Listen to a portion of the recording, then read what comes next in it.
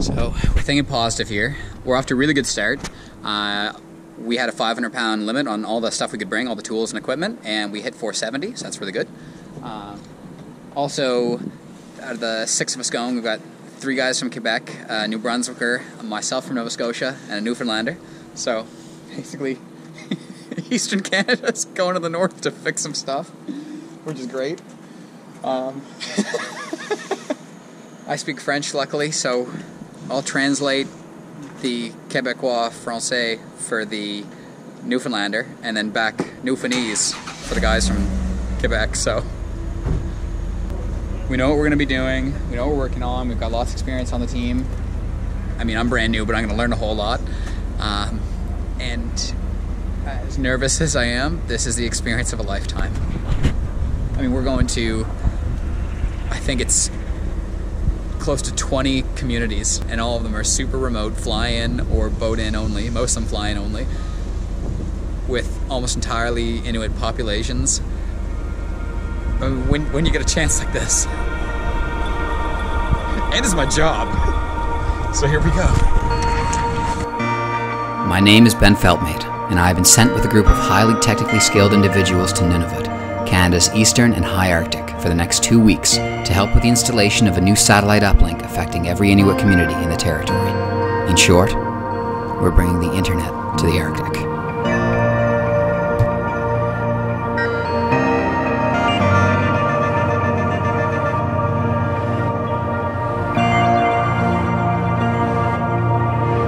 Once this installation is complete, this new network will provide a high-speed connection from each remote and isolated Arctic community to the rest of the world. See you next time.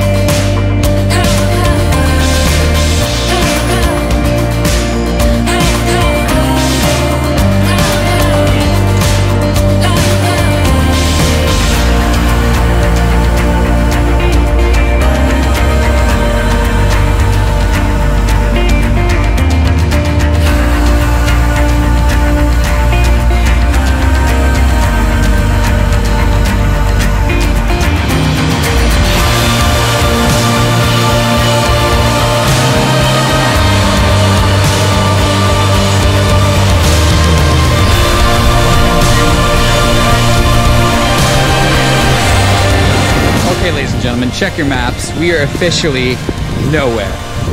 This is it. Just Google nowhere, and this is where you wind up.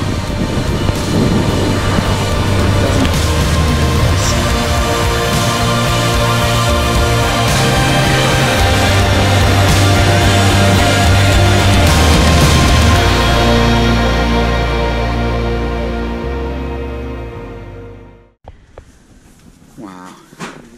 We're starting here in Iqaluit, and today we're going to Pang and Kit, and then Clyde River.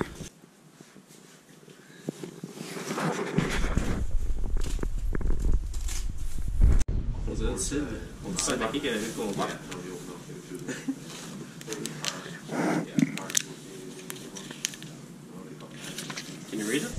Just did the weight check. We're at 470 and our limit was 500, so off to a good start. Okay, they're fueling her up right now. That's gonna be our everything for the next little while. Like, that's our way in and that's our way out, and we're gonna be spending so much time on there. It's basically our home. Yeah, I'm not gonna lie, I'm a little bit nervous. Don't really know what to expect right now. I mean, we've had the talk about if the plane goes down, you know, you dig a hole and crawl into it and, you know, activate the beacons and...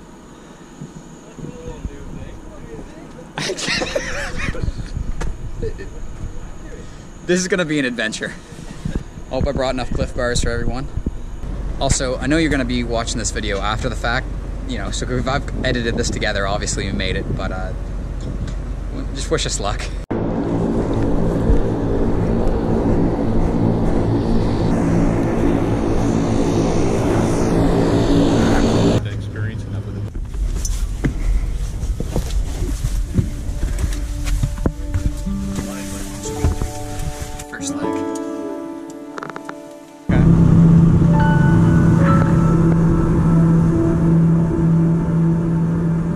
don't think any of us really knew what we were getting into or what to expect. It was pretty quiet on the plain as we left Iqaluit, the capital of the territory, already built into endless tundra and frozen Arctic Ocean, to go deeper into the north. But the only way to know is to go.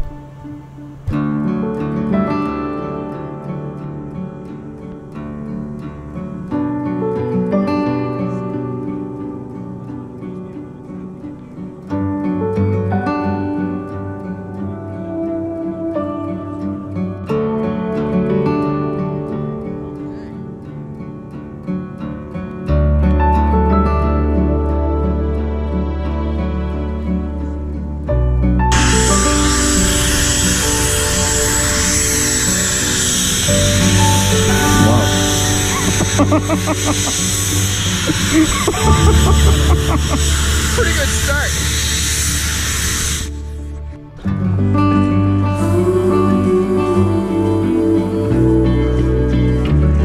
Ladies and gentlemen, welcome to one of the most beautiful places on the planet, and here it is hiding up in the Arctic. This is our first stop on the trip, and this is Pangnartong. And I'm probably butchering that, so I'm going to write it right here. But everybody else calls it Pang for short. Anyway, it's beautiful mountains. According to the pilot, this is one of 3 days a year where the weather is this good and looks so nice everywhere. So I'm just taking tons of pictures, and it's a good start. We're off to a good start. Allons-y. Due to the exceptional weather that we were having that day, we were able to fly through the fjord connecting Pangnartong to Qeqertarjuaq instead of over it like usual. This was about to be one of the most spectacular things I've ever seen in my life.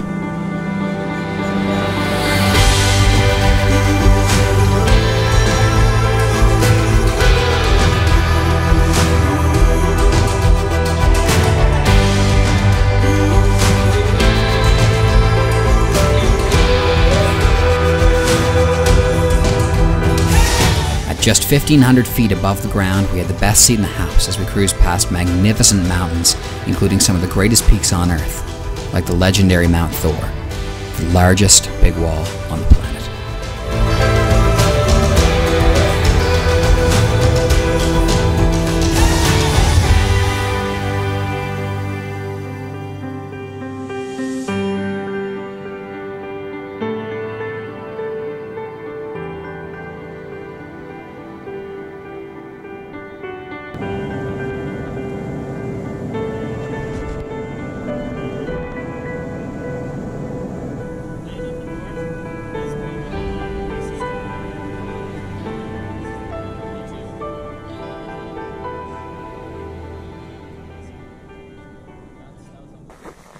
Welcome to Qeqertarjuaq.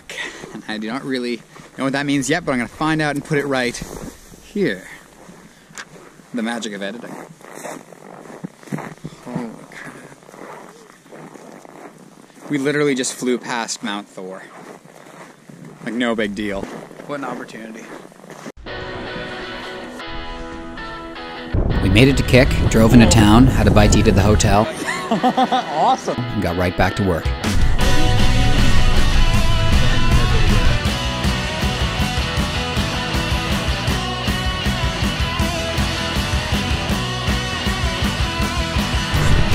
Oh, the places you will go. I still can't believe this is my job. Wow.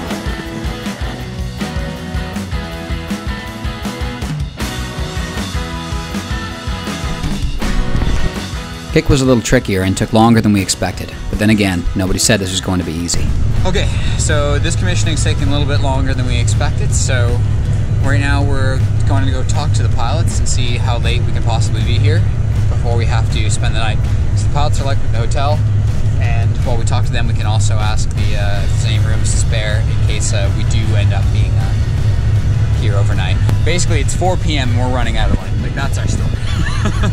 We're gonna make it work. We got her done and got back to the plane in time to make it to our next destination. Okay, a bit of a mixed bag for day one. Beautiful sightseeing, difficulties at the site. But we're driving back to the airport now, and I mean, we're all still here and didn't leave anybody behind, so I guess that's a win. Classic adventure strategy. You pay out all your bad luck on the first day, and the rest will go smooth. Smooth as that sweet ice rink of a road.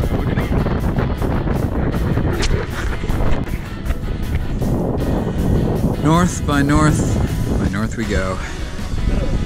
Welcome to Clyde River. Day's not over yet. And I think I'll call it right there. Welcome to the Arctic. Thanks for coming on this adventure with me, and I'll see you in part 2. This is our infrared camera to measure heat. Got it pointed at this soup, and that's just at about 53 degrees. Perfection.